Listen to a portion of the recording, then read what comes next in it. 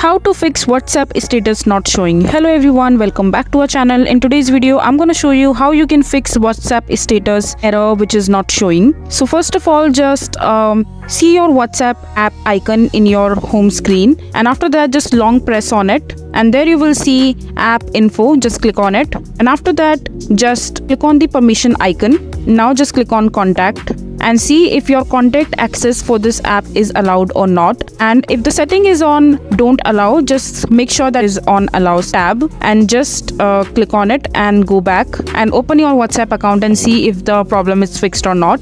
If it is not, just go to your Play Store and search for WhatsApp and see if there is any update pending. And if you see there is an update, just go ahead and update the application, and that might fix your problem. So this is how you will be able to fix your WhatsApp status not showing. So that is it for this video. If you find this video to be helpful, make sure to hit that like button, and don't forget to subscribe to our channel for more such informative videos, and I'll see you the next time.